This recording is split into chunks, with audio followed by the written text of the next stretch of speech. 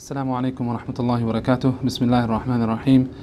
الحمد لله رب العالمين وكفى والصلاة والسلام على سيد الرسل وخاتم الأنبياء محمد وعلى آله وصحبه أجمعين برحمتك يا أرحم الراحمين.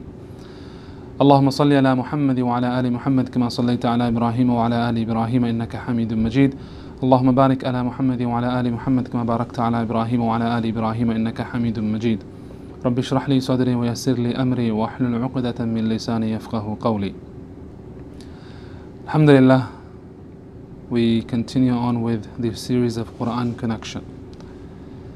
Inshallah, tonight you will find our Imam reciting Surah Al-Zumar. This is the 39th chapter of the Quran, and the meaning of this chapter, groups.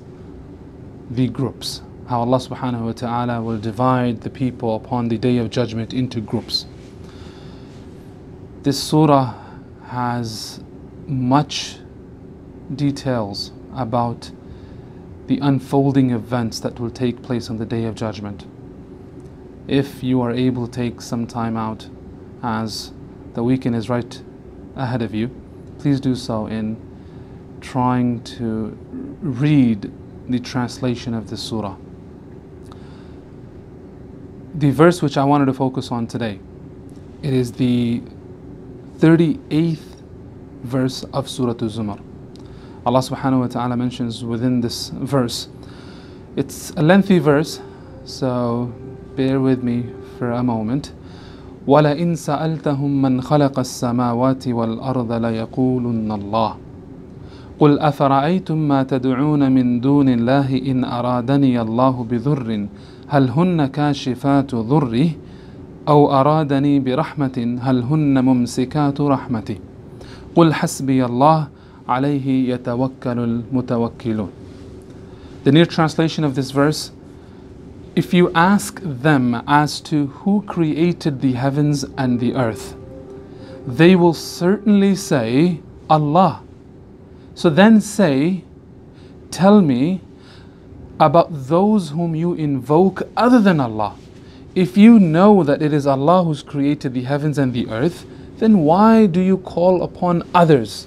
Why do you supplicate before others? Why do you invoke upon others? And the verse continues on to mention, this is an important point to keep in mind, and it's a point which really strikes our faith. This point, it's taken home. The verse mentions, tell me, if in aradani Allah, if Allah subhanahu wa ta'ala intends to cause some harm to me, are they able to remove the harm caused by Him? All people or all others that you associate with Allah, or those you invoke besides Allah, if Allah intends to do harm to me, do you think that they will be able to remove that harm from my way? Or if Allah subhanahu wa ta'ala intends to bless me with mercy, are they able to hold back His mercy from me? This is something to think about, really. And then Allah subhanahu wa ta'ala goes on to mention within this surah, simply say, قُلْ, say, حَسْبِيَ Allah. Allah is sufficient for me. In Him trust those who trust. There is much to mention about this verse. There is so much to speak about this verse, and how this verse really goes home with us. Allow me to mention a narration of Rasulullah sallallahu alaihi wasallam, which he mentioned to Ibn Abbas radiyallahu ta'ala anhuma. Ibn Abbas radiyallahu anhu, he mentions, كنت خلف رسول الله صلى الله عليه وسلم يوما. Once I was riding upon a ride with Muhammad sallallahu alaihi wasallam, and Prophet of Allah mentioned, Ya ghulam, O boy, inni u'allimuka kalimatin, I will teach you some words. احفظ الله يحفظك. Be mindful of the rights of Allah and Allah will protect you. Be mindful of Allah and Allah will protect you. احفظ الله تجده تجاهك. Be mindful of Allah and you will find Allah in front of you. إذا سألت فاسأل الله. When you ask Allah alone. وإذا استعنت فاستعن بالله. When you seek for help, seek the assistance of Allah. وَاعْلَمْ, and know this, أن الأمة لو اجتمعت على أن ينفعوك بشيء لم ينفعوك إلا بشيء قد كتبه الله لك. understand this and know this, that if the people and the nations come together to bring you benefit of any sort, and Allah subhanahu wa ta'ala has not written that benefit for you, it will not reach you. It will not come your way. وَإِنِ اجْتَمَعُوا عَلَىٰ أَن يَضُرُّوكَ بِشَيْءٍ لَمْ يَضُرُّوكَ إِلَّا بِشَيْءٍ قَدْ كَتَبَهُ اللَّهُ عَلَيْكَ. And if the people come together, the nations come together, and they try to bring some harm to you, towards you of any sort, of any kind, and Allah has not prescribed that for you, subhanallah, then it won't come your way. It will not come your way. رُفِعَتِ الْأَقْلَامِ وَجَفَّتِ الصُّحُفِ. The pens have been lifted and the pages have dried. Another narration of Muhammad sallallahu alayhi wa sallam, احفظ الله تجده أمامك. Be mindful of Allah and you will find Allah to be in front of you. تعرف إلى الله في الرخاء. Be mindful of Allah, recognize Him, acknowledge Him in times of ease and prosperity. يعرفك في الشدة. And He will remember you in times of adversity. وَاعْلَمْ أَنَّ مَا أَخْطَأَكَ لَمْ يَكُنْ لِيُصِيبَكَ.